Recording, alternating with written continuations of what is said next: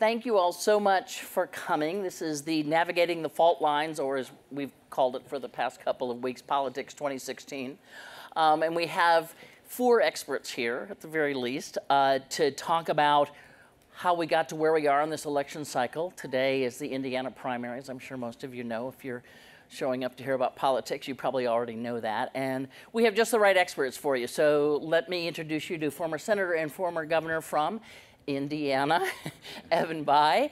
Also, he wants to be, I asked him what other titles, because I know he also is a lawyer, and he said, well, father of twin boys, which is also true. Eric Cantor, who is the former Republican leader in the House, is now vice chair and managing director of Moelis & Company. To my direct left is Jason Grumet, who is founder and president of the Bipartisan Policy Center. And on the far left, but that's only a geographical thing. To them, it's the far right. So. Oh, yeah, it's your far right. So is Chris Kruger, who is managing director and Washington strategist for the Guggenheim Securities. So, and basically that means that he advises clients on what's going to happen in politics. So we all know what Wall Street is thinking at this point. So I want to start it off with our expert of the moment, Indiana primary. Who's going to win? Well, first let me make it clear, I did vote early, Candy, so I didn't shirk my civic duty. Donald Trump is going to win on the Republican side, and it won't be close. And on the Democratic side, it's a coin flip. Bernie Sanders, Hillary Clinton, 51-49. It could go either way. And we were talking just earlier, and I want you to share with the audience why, about the amount of activity in Indiana and why this is so close between Bernie and Hillary. Well, it was close for her 8 years ago. She won our state 8 years ago by less than 1%. And, you know, Sanders' message on trade has really resonated with a lot of blue-collar workers, obviously with students and that sort of thing. We don't have as large a minority population as many other states. So in that way, we're similar to Wisconsin, where Sanders did well. But the southern part of my state, even Democrats are more moderate to conservative in southern Indiana. So she will do better there. But what I was sharing with Candy earlier, the Sanders campaign, I mean, who knew socialists had so much money? He's outspending her 5-6 to 1. So in my state, it's been saturation Sanders ads on TV now for 2.5 weeks, saturation radio, saturation direct mail. The Clinton campaign decided to spend nothing, not a single dollar. And so, you know, that can have an impact, and that's one of the reasons it's going to be close. The Clinton campaign decided that the popular vote tonight really is just about bragging rights, that the delegates are what really matter, and under our proportional rules in the Democratic Party, because it's going to be close, they're going to split the delegates no matter what. I personally would have made a different decision, because if he happens to win tonight, they could have spent $500,000 in my state and kind of sewed this up. If he happens to win tonight, he'll raise another $10 million over the internet. So we'll see. But that's one of the reasons it's close. He's just inundating the airwaves, and she's not. Eric, and you all down here as well, talk to me about how we got here. Up here, I don't know about you, Senator, or even you, Congressman. I have been consistently wrong since January of last year about what was going to happen. I have misinformed students at Harvard. I have, you know, and we talked about how every time you think, okay, now we know what's going to happen. How did this get to this point? Well, Candy, I join you in being in the crowd that has been all wrong. Because, you know, I remember back in January, I predicted publicly at Davos that Donald Trump was not going to win one state. So I do now take a lot of humility about that. And that was the general election you were referring to, Eric? No. And, you know, I was chairing Jeb Bush's campaign at the time and thought these things would work out a lot differently. And I think if you want to set aside sort of the mechanisms and the process in the primary, because that did have something to do with it, when you had such a crowded field, and most of that field happened to be former or existing office holders, all battling for the same swath of the electorate. And then you had Donald Trump out here in a much different outsider mode. I think, again, set that aside. And what is really going on with the electorate? Well, certainly there's just a lot of anger out there. There are a lot of people who feel very left out in this economy. And I think if you if you look at the macro numbers, I mean, the figures, certainly the equities markets are up, interest rates are down, gas prices are relatively low still. All of this should be inuring to the benefit of families. But I think, suffice it to say, look at the median household income numbers. They've been stagnant for 15 plus years. And people in these public polling, Candy, that you and I have talked about, I think they're alarming. More and more Americans are saying, hey, wait a minute. This notion of the American dream of my kids having it better than I do is no longer something that I believe in. And that is striking to the core of what I think is appealing to some about Donald Trump. And my worry is the policy prescriptions, the solutions to address some of these problems has not been present at all in this debate. And that's what's worrying me every day. Yeah, solutions not much. I'll build on what Eric said a little and then maybe add one new theme. And I guess I would make a subtle shift from anger to fear, because I think it actually motivates a better understanding of a solution, right? So, anger is basically fear plus pride, which isn't great, but it's better than resignation. And so the question is, how do we channel and what's the source of that anger? I absolutely agree. It's economics, right? People talk about broad demographic shifts and internet. It's household. So, as Eric said, median income down. Half of the adult population says that it could not get its hands on $2,000 if they had a month. So that's fear, right? That means you're one car accident, bad air conditioner away from not being able to pay your bills. At the same time, median income is going down. Cost of in-state tuition, which is hope, up by 66% since 2000. So people are afraid of the moment. They're not hopeful for the future. And that's obviously been channeling a lot of this anger.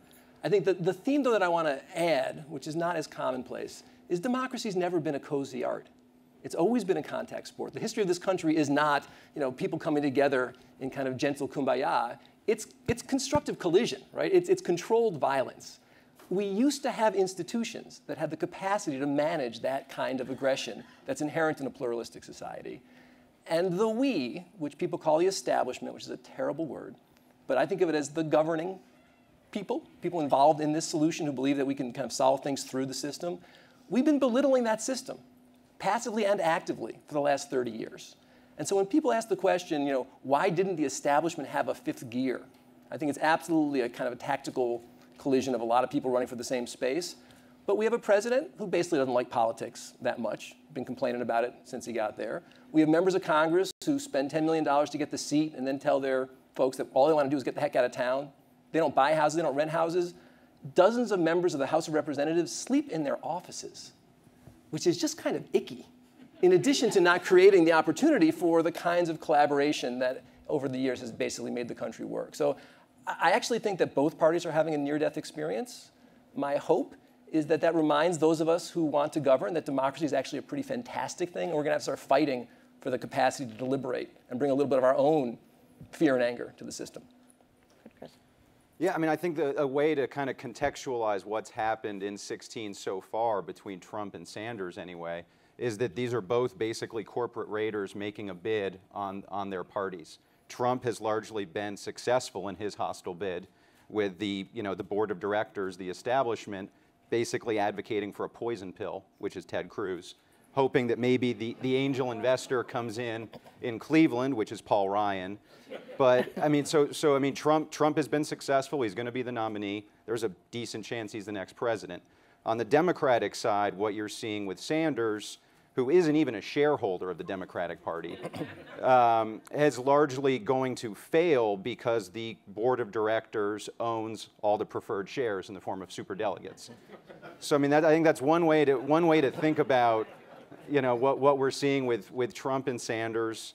And Sanders is, regardless, both of these parties are going to look radically different at the end of the election. One of the things I think that goes along with this, and I'd love to hear your all's opinion on this, is how did we miss it? How did we not know? I mean, more than 10 million people at this point have voted for Donald Trump in a primary. I think Bernie's numbers are like 6 or 7 million so far, and his caucuses, obviously, it's a little hard to tell. So we missed a significant, millions of people who find what the establishment finds to be really objectionable. Right? We couldn't possibly be Donald Trump, don't want Trump. So someone that we all sat around going, yeah, this isn't going to happen.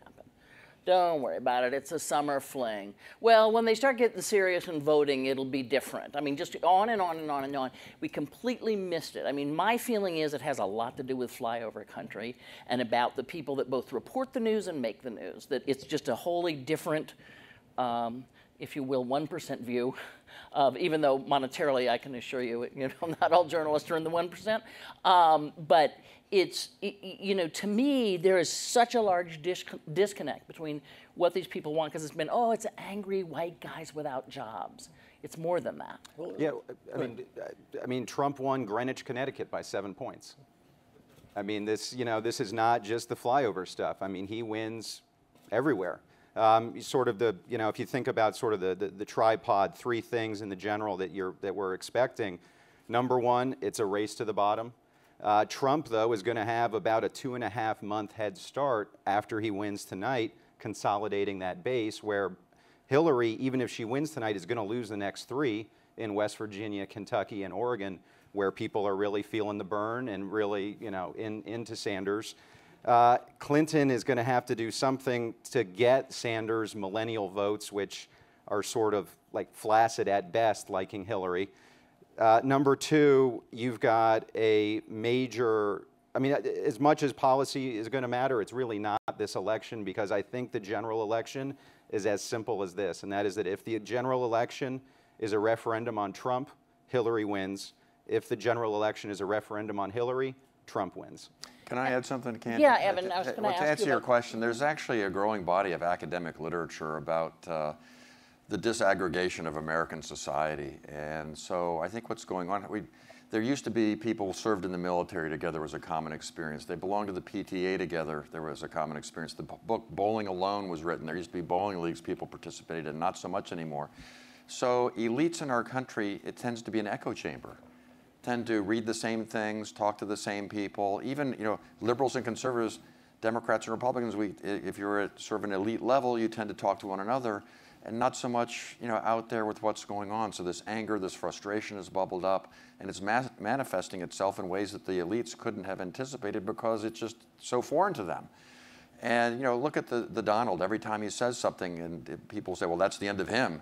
Well, for a lot of Americans, it shows that he's authentic. He's real. He's not like those politicians who always are politically correct and so forth and so on. So I wanted to make that point. But I would disagree with one thing that was just said. I think that if it's a Donald Trump, a Hillary Clinton race, it's highly likely Hillary Clinton will be the next president of the United States. And the reason I say that is because of the Electoral College. You remember President Gore? Okay. So I wouldn't be a bit surprised if the popular vote was very close.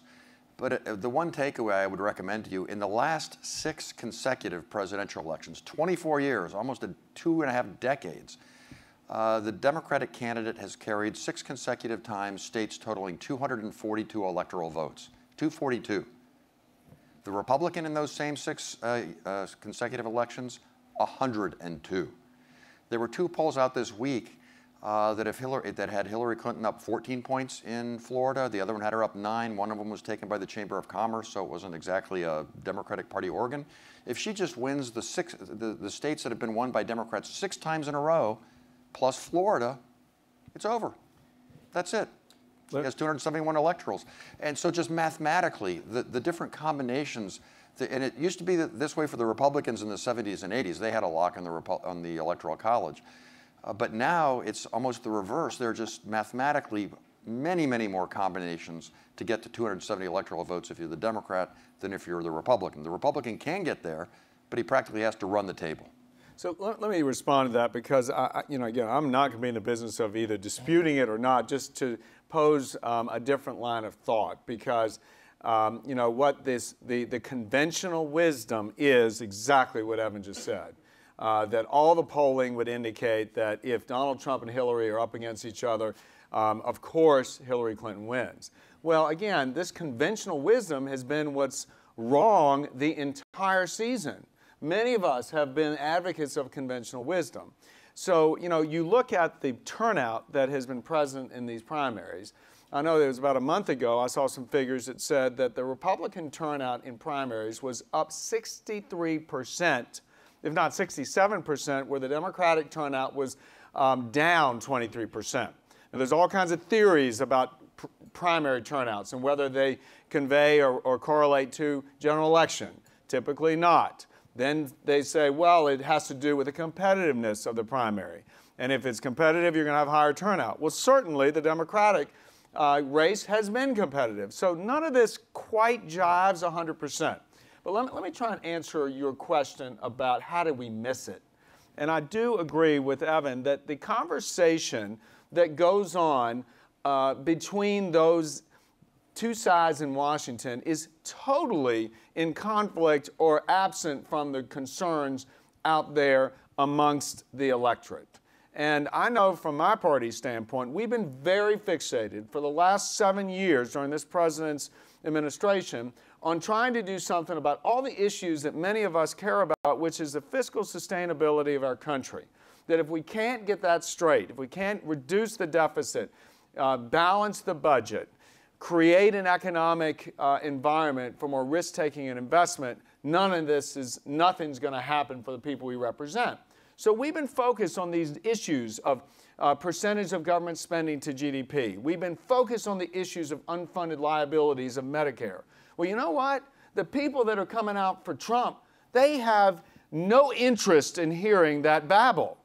Even though we know that that's the right thing to do, somehow my party has been focused on these very important issues, but absolutely missing the boat as far as working middle class people are concerned, and that's what I think is going on. So from my party's standpoint, we got a lot of work to do to be able to go reconnect why our solutions even matter to people anymore.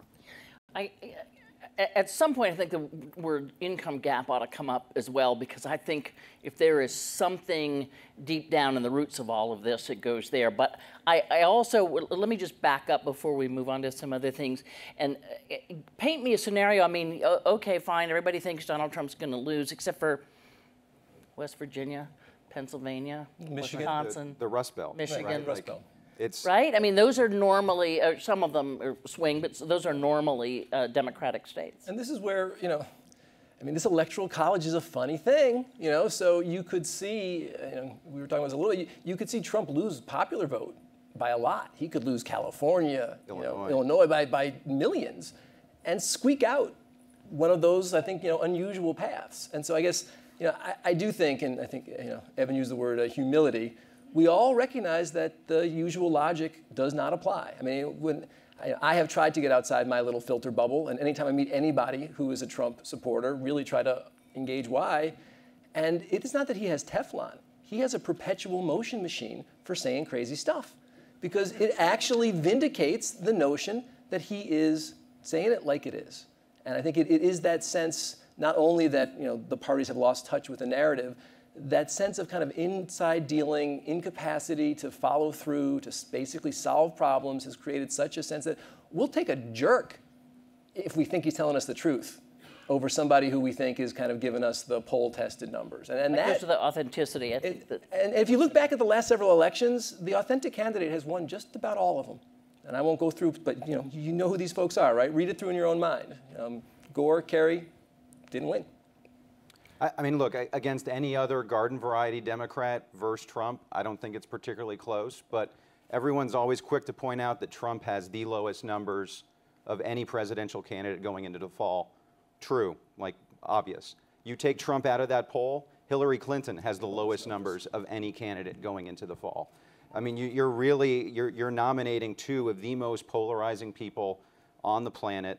And it's a race to the bottom, and it's who do you hate more? Right. Yeah, I mean, I think the polling which you looked at Andy before raises the question. I agree with that. I mean, I agree with what he said earlier. I think Trump will try and make it a referendum on Clinton. Clinton will try and make it a referendum on Trump. They'll both succeed, and they'll both be very unpopular, which raises the question: how do you govern after an election like that? Right, which is, thank you very much, where we were going. I wanted to just make some assumptions here, and now that you all are not in elected office, you have to answer hypotheticals. Somehow that's backwards. I don't know. That's right. So let us assume that Hillary Clinton wins.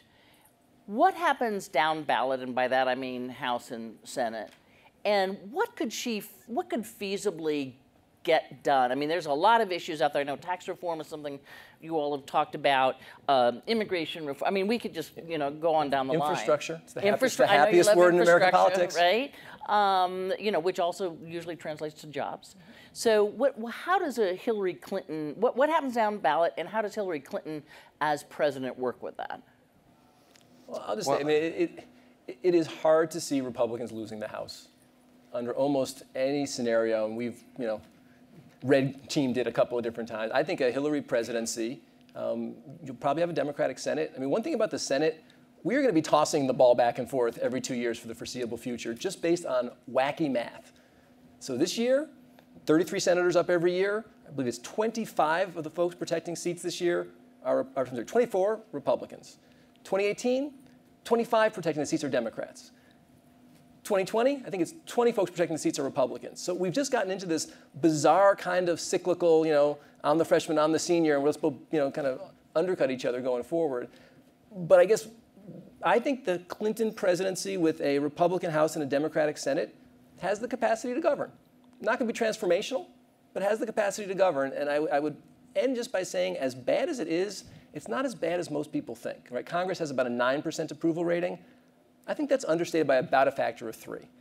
I think they deserve something in the low, kind of low 30s, high 20s. If you look back at the last year, Senator McConnell deserves some credit for bringing kind of the deliberative process back to the Senate. I mean, we've actually passed a dozen reasonably significant bills. We reformed Medicare payments, which was going bankrupt. We did the Children's Health Insurance Program. We addressed the NSA metadata spying. Congress worked through the Iran deal, which wasn't pretty, but it wasn't nearly as ugly as it could have been. No, but it didn't work through the Iran deal. I mean, I'll take a little bit issue with this. Please. Because I don't think right now we're in a position to see a lot of productivity. It didn't work through the Iran deal because the House decided it was just not going to play by the rules and passed another resolution, so it stopped. I think that compared to the Tom Cotton letter basically saying, we reject our president's authority, I think the outcome could have been worse. Nobody out in middle America knows that any of that stuff passed. Right.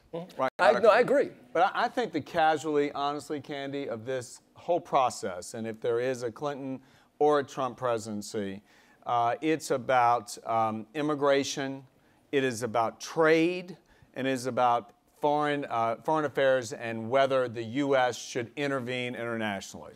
Those are the 3 casualties, I think. And first of all, on the free trade question, you see even in my party, which was always the pro-trade party, there is just tepid, if you will, support for TPP. And so I think a lot of the rhetoric is going to result in a less friendly Congress for free trade, and it will provide some real difficulties for a new administration. And I think obviously the immigration issue that Donald Trump has so wrapped his arms around is going to be a lasting consequence, unfortunately, and very little progress made on that. Yeah, whether you agree with it or not, unless they pass it in the lame duck session, trade's off the agenda. It's getting trashed by both the right and the left. But I was actually going to agree with Jason and say, so you want an optimistic scenario in the midst of all the gloom and so forth?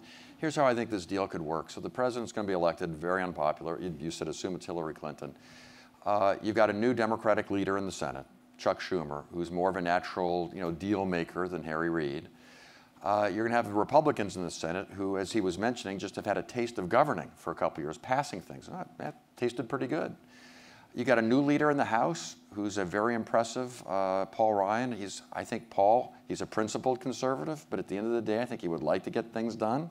He's going to have to learn how to deal with that Tea Party faction he's got, but I think his natural instincts are to try and get things done. And you're going to have a president. I was with her on Sunday. I was with her husband the day before. They're not dumb. Okay, they know that if they're going to get anything done in that configuration, they're going to have to try and govern from the middle.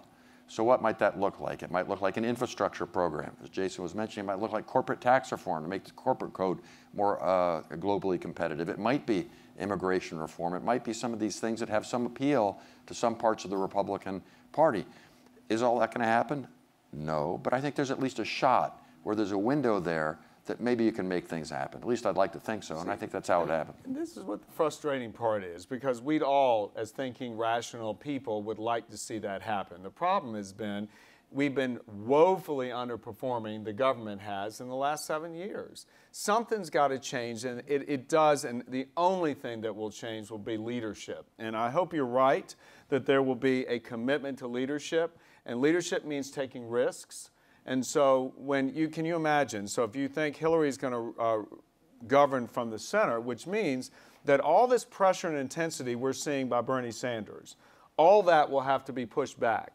And the only reason I think from an outside standpoint that I think that is being pushed back now is you've got great party rules which allow insiders to support Hillary. By govern from the center, Eric, I was meaning her legislative agenda. Now, from a regulatory perspective, the things that she's got, she can just do unilaterally. Yeah, I think she'll need to do a little more to satisfy the progressive base. How can she go to the center when her party is going to be so pressured by the far left? And this is my experience, having been whip and having been leader. The incentives in place for members of Congress nowadays are very much influenced by some of these outside advocate groups. And you got to be willing to take them on. So she's going to have to do that to protect her mouth. Last thing I say, Candy, and then I'll be quiet. If you're an objective outside observer and you're betting the farm, you'd probably bet that it won't work.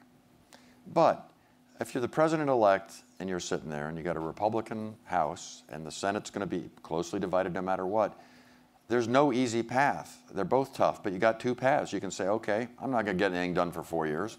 I'm in the office. I'm living in the big house, but that's about it. I'll rule by regulation. I can do some stuff on foreign policy. When you said big house, Senator, just to clarify, you meant the White House. The White House, that's right. Thank you, Jason. The big White House, that's correct.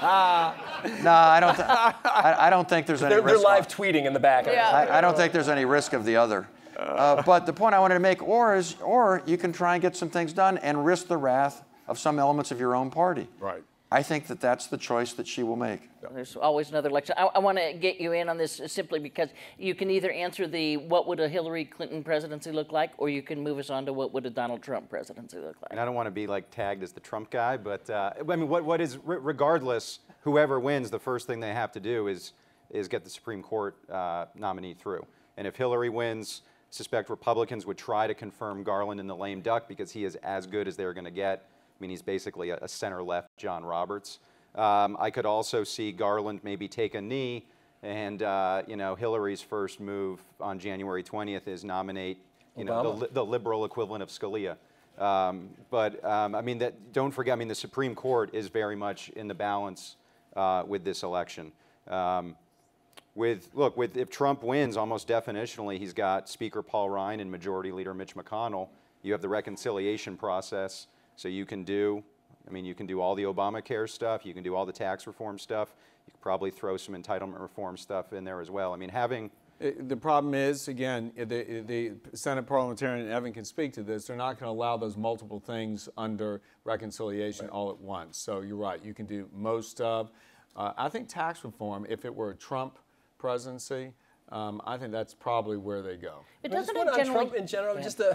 And I'll quote one of my great colleagues and not name her, who basically said, if you could get beyond the misogyny, some implications of racism, general thuggery, and the risk of a war with North Korea, other than that, he'd be really interesting on domestic policy. Because, there is not a governing ideology there, right? There is they checked Trump's tweets, did a word cloud. The 4 words in order were I, you, great, and Trump. So just in terms of just kind of meta messaging, he's got something there, but that's his governing philosophy. And so, our view would be, appeal to his sense of I, you, great, Trump, take your own agenda, remind him that it was his idea, and so there's policy chaos, which is frightening, but compared to the kind of tribalism of the last 4 years, kind of interesting. I would love to see the conversation with Trump and the Senate parliamentarian telling Trump what he can and can't do. Right. Or even the lawyers of the Justice Department telling him what he can and can't do. Which generally always comes first when they think I'm president. I mean, the one thing I will say about presidents is the minute they get in the White House, I've never known one whose first thought wasn't, when they were involved in policy, wasn't, Well, being leader of the Western world is not as powerful as it sounds. You know, there's lots of, I mean, there are many checks and balances beyond the ones we learned about in 3rd grade. So, you know, I think it's pretty safe to say that the people campaigning and what they're campaigning are never come out in their, you know, purest form. They, as we all remember, Barack Obama campaigned against an individual mandate, and it was one of the first worth things he noting, did. just a moment of kind of historical reflection. You know, the Constitution was actually designed as a guard against tyranny and a monarchy. So, you know, a lot of what has frustrated us as a sclerotic, you know, bicameral, laborious process might become quite attractive in a Trump presidency in terms of recognizing that we do have a system of governance that does not allow any single person to dictate outcome. But, you know, and I think the amazing thing, I think you're right. Who knows what Donald Trump is for? I mean, really, if you say, you know, if you say he's for America first, fine. If he's for engagement internationally, he'll the next day say he's not. So it really is a flip of a coin. And I think when people go to the polls in November, if it is he versus Hillary, I think the thinking is, you know, you're going to have 50-50 shot with Donald that he gets it right on the business issues, on the whatever issues that float your boat. But with Hillary, it's certainly, she's taken definitive stands, and the process has forced her to the left. And again, I'm a little bit more reticent to say she can easily go to the middle. I really am, because I think that the pressures within the caucuses on the Hill are really fierce. And members don't get elected with the president necessarily, especially midterms. I can't speak to the House. I can only speak to the Senate. And if the administration didn't govern from the middle, you can kiss the Senate goodbye in 2 years. And those guys and women all have a keen sense of self-preservation. And so it's not just doing the right thing, it's the politics also, Eric. Well, that's what I'm saying, the politics. Because a lot of them are from sort of you know, pinkish type states. And whereas in the House, the fact is now they're so gerrymandered that it just behooves people in a self-existential way to go vote to the extreme. Well, that's right, and that's why this Supreme Court decision is so tough. I mean, in either party, if they acquiesce in a president of the other party getting to pick the 5th justice on the Supreme Court to break all these tie votes, a whole lot of them are going to get primaried. Democrat or Republican, they'll get primaried. Yep. There's no easy way out of that one. Let me talk a minute about the parties, and I want you all to know that we have questions ready, because we do want to hear what all of them actually, to me, expressed an interest in hearing what you were interested in knowing about, any questions you may have. So, but talk to me about the parties. Can the Republican Party survive a Donald Trump nomination? And by that I mean you now see that there's this whole, yeah, let's just accept Trump and worry about the Senate and the House. And like, let's just assume he's going to be a wash, and right after he gets defeated, we'll rebuild the Republican Party. I'll just say, we have weakened the political parties, which used to be something people thought was kind of fun. What we didn't predict was the combination of McCain-Feingold and Citizens United, right? So McCain-Feingold squeezes down the parties, and whatever you think about money in politics, you can make arguments both sides. Citizens United said, rip the roof off, everybody else gets to run the country. And so, again, I would come back to suggesting that we actually need to step back and reflect on how do we create institutions that allow us to kind of control that natural anger. And I think strengthening the parties is something that we're going to see some bipartisan interest in for the purposes of party survival. The only other thing I would toss in there, and there's not a lot of historical examples here, I think the Republican Party is going to be okay. I think you're going to see both parties change and start to address this. But the best analogy I could find was Teddy Roosevelt in 1912, busted out of the party. Remember the bull moose? He announced that we were at Armageddon in a battle with the Lord, right? Pretty aggressive language. It was a one-shot deal. I don't think Trump becomes a regular. Candy, twice in our lifetimes, all of us up here on the stage, my party has carried one state. Right. You got to work real hard to carry one state. And yet, Democratic Party didn't blow away. And so parties have a way of revitalizing themselves, and the Republicans will too. And if he should win, if Trump should win, what does that do? Does that, by its very nature, change what the Republican, I mean, he's got an R by his name. Don't you have to, like, claim that, embrace it? Well, I would bet the farm then on the Democrats in the midterm elections in 2 years. Well, and listen, who knows, right? Because, again, part of what happened midterm in 2010, the reason why we were cast into the majority in the House, was because the overreach and the one-way street of Obama. It was stimulus, it was Dodd-Frank, it was Obamacare, it was all the regulatory push that began. And the public said, hey, wait a minute. There wasn't any great mandate for Republicans. It was just we need a check and a balance. So who knows with Donald Trump? I mean, you don't know whether he's going to be extreme or whether he's going to be balanced or whether he's going to be about striking a better deal. I mean, who knows?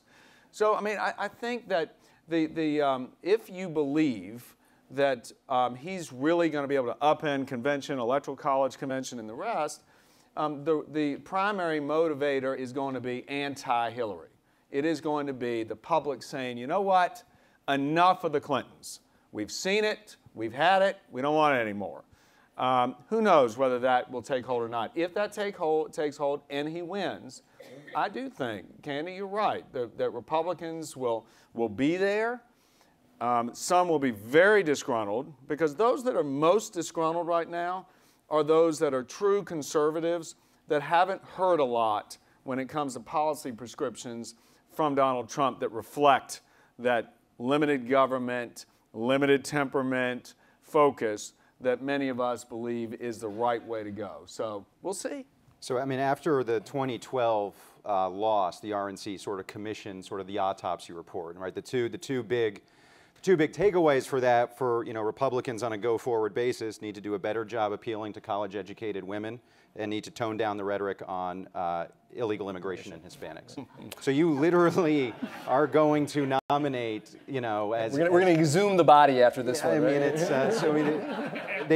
I mean, they're basically, you know, you're going to double down with Trump on both of those things. But I mean, I think why you saw 17, you know, candidates running for the Republican nomination of an incredibly talented group of folks is that the party really since 2008 has sort of been, I don't know if rudderless is the right, but I mean, it's typically after you lose the White House, your party comes together, you figure it out why you lost, you build some scar tissue, you get on the same page and you move forward.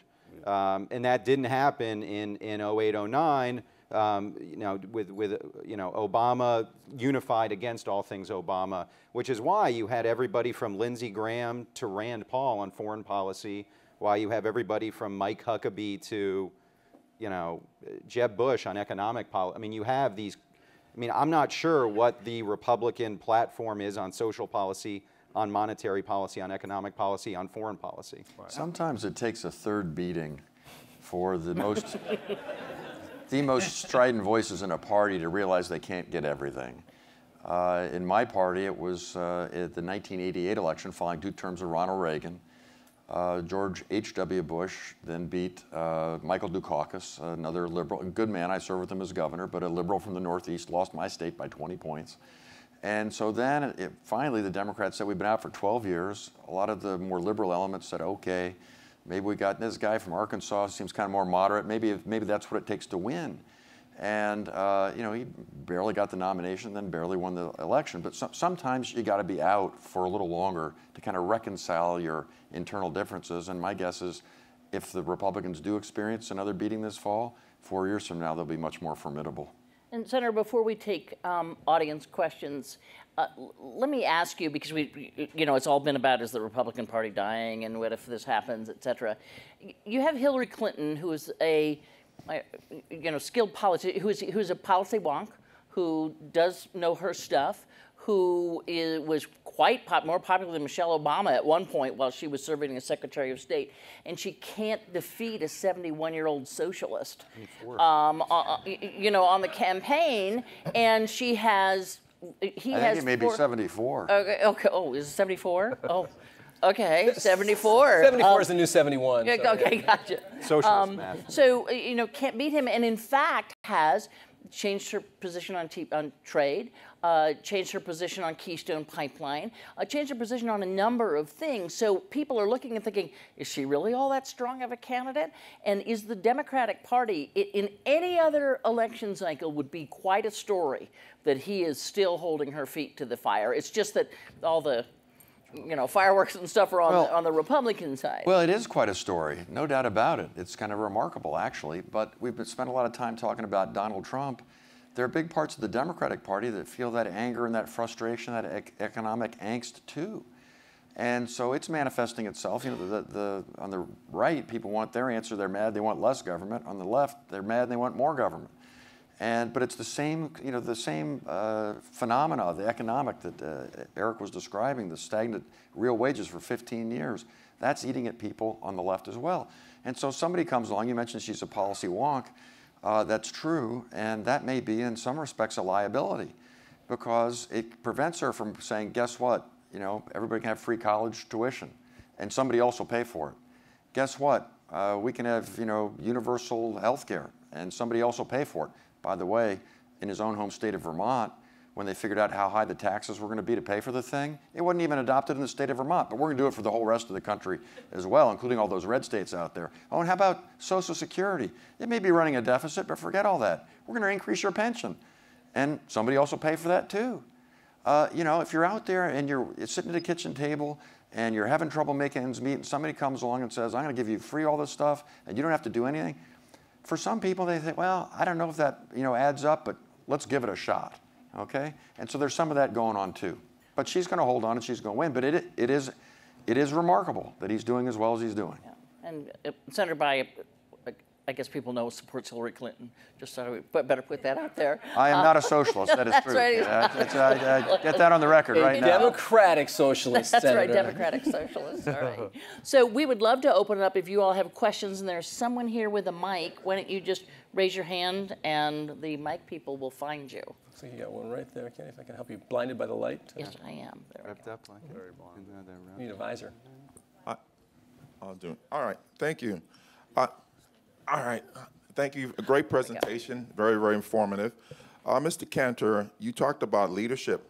However, for the past 7 years, the Tea Party wing of the Republican Party have consistently rejected President Obama's legislative efforts with no clear solutions. But for the Tea Party, you probably wouldn't be here, and we might be calling you Speaker. But for Mitch, the Supreme Court would not have a vacancy. So how can you govern when you don't have leaders on the other side to negotiate with, because the Tea Party has hijacked? Right, the Tea Party, so the shortened version of that, I think, is just the Tea Party is still going to be around. All right, let me just try and dispute a little bit of the assumptions there, because I think a lot of what happened in my race was a little like canary in the coal mine of what's going on today. I got beat by the Democrats. I still won a majority of Republicans. We didn't have a Democratic primary going on in Virginia at the day. Third of the electorate, shattered all records in my primary, almost 70,000 voters. We're Democrats. Again, my political mistake, whatever. So again, I don't necessarily think that it was predominant, certainly contributing to the cause. Now, that's number one. Number two, about the willingness to negotiate. Correct. There is great difficulty in the House conference today that Paul is saying that he doesn't have the entire 218 that he needs to solidify a deal. Not correct that we didn't proffer solutions, because I was right there with John Boehner when we went to the president and said, hey, we want to work with you. And again, what happened after that initial push was we were set aside. I know the press didn't cover it that way, but I can tell you, I myself walked in with a white paper with enumerated things that we wanted in the stimulus bill. So what do you do? How is it? And this was why I was saying in the discussion before, is whether we can have a hopeful prospect for something to occur. And I said leadership, because leadership on the part of a President Clinton or a President Trump, which means go and engage with members of Congress, respect who they are no matter whether they're Tea Party or not, develop those relationships and the sensitivities of politics surrounding individuals, and ultimately you'll get something done. But it has not been done in 7 years. So it's going to take some time. And that's why I go back and I said earlier, it's going to take risk. Hillary if she's president, or Donald Trump if he's president, risking that base that we all read about and hear about that's not going to like it. Because if the way that, in my opinion, that life works, politics is no different. Incremental progress, making moves, and going forward down the field every week. You start here, you want to get there, but you know what? Next week you'll be here, and then here. That's called compromise. If you don't get it all, then the Tea Party base goes nuts. And it's not just Tea Party, it's Trumpeteers now. Right? They're different. So again, it's risk-taking, the ability to compromise and wanting to do it, and risking your existence as an elected official. You know, generally they don't do that. Earmarks might help too, but that's just a whole nother Oh, stuff. you want to go there? But everything he said, I just want to say everything he said. That's exactly right. Getting back to the 2016 race, okay? The Republican Party is all up in arms about, you know, stop Trump, stop Trump, stop Trump. They had a chance to back a governor in Kasich, who was maybe not the most conservative person there was, but he was very acceptable. In the polls, he was leading everybody, okay, on the Democratic side. Why did the establishment Republicans abandon Kasich for Ted Cruz? Well, he's trailing Rubio right now in delegates. I know. But I think in some ways the answer to your question is if he was close enough to have had a shot, I think you would have possibly seen a different outcome. He wasn't trailing by so much when they shifted over to Ted Cruz. I mean, just the way you phrase, I mean, there's no such thing as establishment. The establishment is created in the, I mean, quite frankly, the Milken conferences, right? This is the citadel of the establishment. But I mean, like, look, if there, as Ed Koch said, how y'all doing? Yeah, I mean, like, if there was an establishment, you wouldn't have Trump, you wouldn't have Cruz, you would have either had Jeb, Marco, or, you know, and Kasich would have been their VP. But it's you know, these aren't smoke-filled back rooms. I so agree with that. And again, like, I get this question a lot, you know, in traveling abroad now, and people in political systems abroad, and just ask, why does your party allow this? Why are there 17 candidates? And my response is, just like so much else in America, we're very entrepreneurial. There is no, you know, captain of the RNC. I know Reince Priebus is there, but there's nobody saying, you can't run, or we've all got to go here. It is all about, you go get the money, or you have the ability to appeal to the press to cover you, you go build support. So, I mean, I couldn't agree more. There's just this fiction of the establishment. Who is that? We've got about 12 minutes left, so if you do stay short with your questions, I'll make them stay short with their answers. Go. Sure. Hi, I'm Lauren Chive. I run a bipartisan women's political organization. I was surprised, maybe I shouldn't be, that hasn't come up, the impact of women on the election since 1980. Women have been one of the biggest deciding factors in every election since 1980. You guys didn't mention it. I have lots of Republican women who are telling me, in a choice between somebody who's so evidently sexist and somebody, even if is imperfect, is not, and is saying she's going to put 50% women in the cabinet. For some people, not everyone, but certainly for some women, that's a decider. I think there will be Republican women who support Hillary. But I just wanted to ask about this because I was surprised that you didn't mention it, and it seems to me it's sort of the most important underrepresented story of this campaign, is the impact of somebody so blatantly with some challenges with women. I think it's to the tune of 70 points, and the impact of that on the election. I'd love you. Yeah, no, I mean, I think I raised that when I said the 2012, the autopsy report for the RNC was, Republicans need to do better with college-educated women and need to tone down the rhetoric on Hispanics. So clearly, Trump didn't get that memo. Right, I mean, like, that's this, right? It's Trump's 19th Amendment problem, right? The women's right to vote. That's going to be a big problem for Trump in general. That's why my wife's not going to vote for him.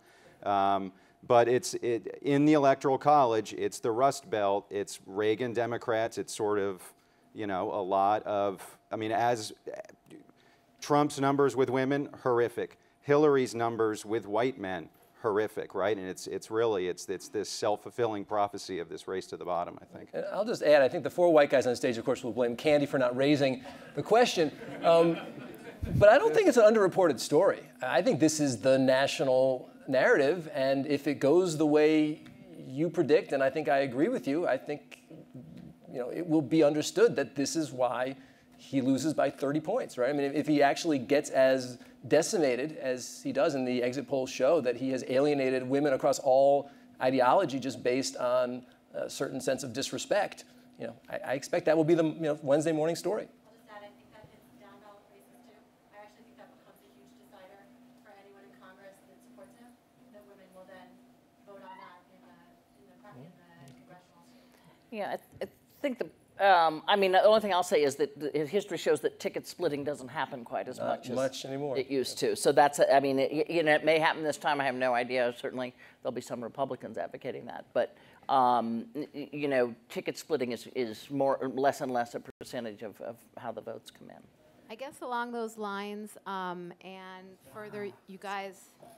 If we could just see the shadowy outline. I want to be hidden. You guys talked a lot about the demise of the Republican Party and a bit about the demise of the Democratic Party. And it seems to me that with all this dysfunctionality across parties, first of all, I don't understand why we have to have political parties, but I'd like your opinions on, is there an imminent demise of the Republican-Democratic, the dual party system? I don't think so. I run a place called the Bipartisan Policy Center, so that obviously, presumes some expectation of sustain. I mean, we need parties to help organize constructive conflict, right? Otherwise, you have referendum. How's that going, California? Right? I mean, this idea of transparency and direct democracy being a governing theory actually doesn't work so well. It feels good, but it doesn't work so well. So, the only way you get a third party is if you have somebody who's quite compelling with tremendous amounts of independent wealth, right? Mike Bloomberg can make a run at it once. But I don't see, I mean, the third party efforts have been disastrous, and they haven't produced winners or better electoral outcomes. And I think that's by the Constitution, right? The Electoral College is how you're elected president. If you don't hit 270 electoral votes, the House of Representatives decides the election, with each state delegation getting one vote. Yeah. So how even an independent can win 270, let alone a vote in the House? It's just that the system isn't set up to do that. You could change that, but you need a constitutional amendment, which are not the easiest thing. Last successful creation of a new party was 1856, when the Republican Party was born. And the best indicator you can have is that Bernie Sanders has never run as a Democrat, ever, until this year. And he decided that in order to actually have a practical chance of success, he had to be a member of one of the two major parties. I'd like to talk about the down ballot. Down ballot. If you were advising a Republican candidate, embrace Trump or distance yourself from Trump.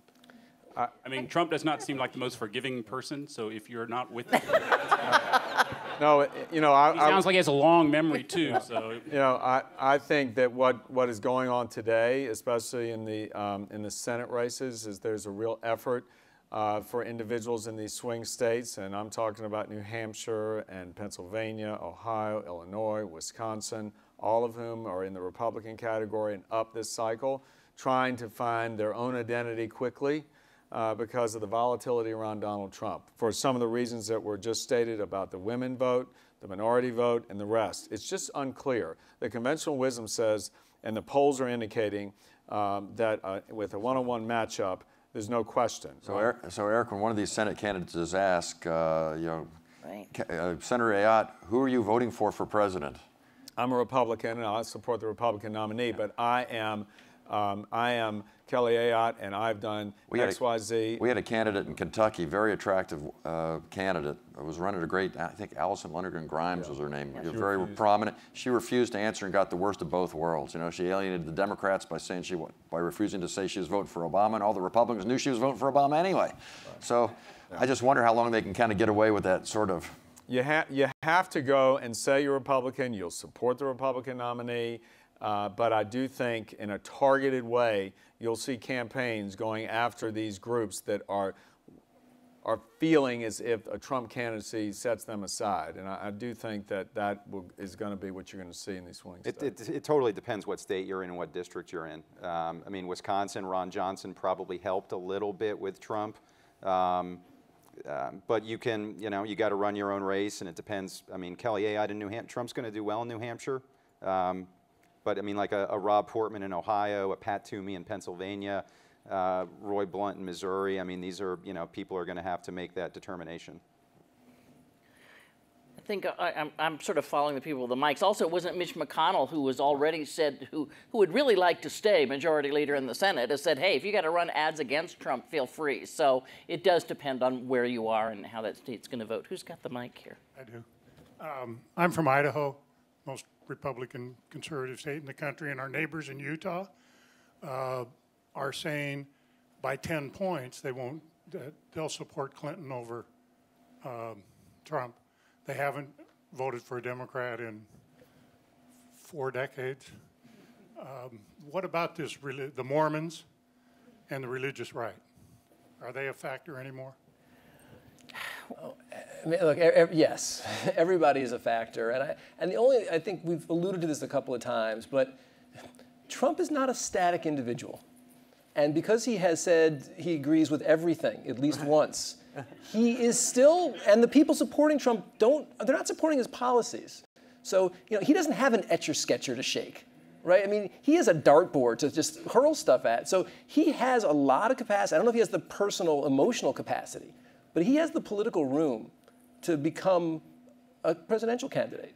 And we heard it at today's conference. Right? We had Lindsey Graham and Bob Corker giving different visions of what's about to happen.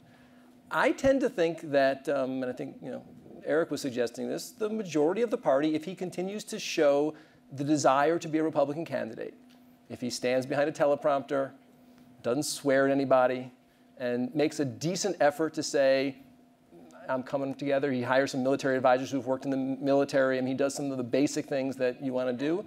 I think he's going to look like a less alienating candidate. He could look like a less alienating candidate in November than he does now. A major question for, like most Republicans with Trump, I think, are cycling through the 5 stages of grief, right? It starts with denial, anger, depression, bargaining, acceptance.